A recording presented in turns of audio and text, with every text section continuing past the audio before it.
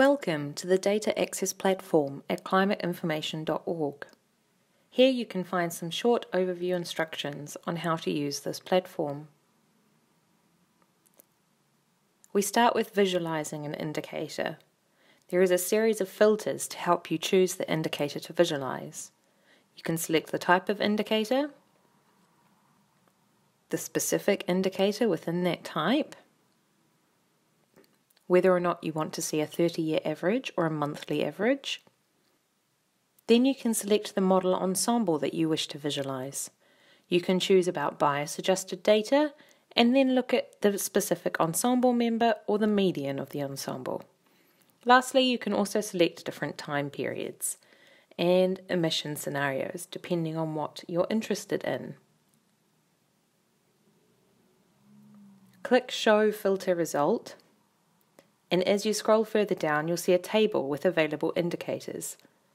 Click on a row to select an indicator.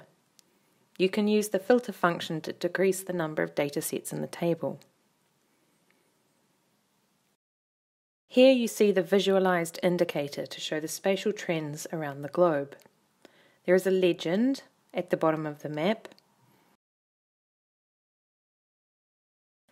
and you can click to select a point. As you scroll further down, this is reflected in the area of interest. The graph shows the change compared to the historical period for the indicator that you have selected. You can download this figure. Lastly, there is a table showing the change compared to the historical period, with the model results for the area that you chose.